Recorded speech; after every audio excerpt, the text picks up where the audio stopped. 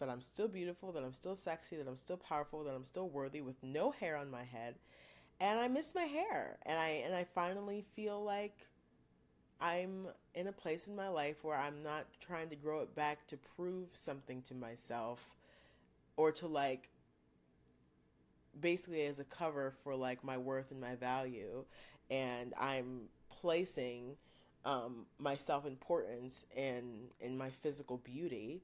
And now I feel like I can finally grow it from a place that's pure and not vain, or not from a place of lack. So that's why I want to do it. And I do feel like it's coming from a wholesome place, which is the second question.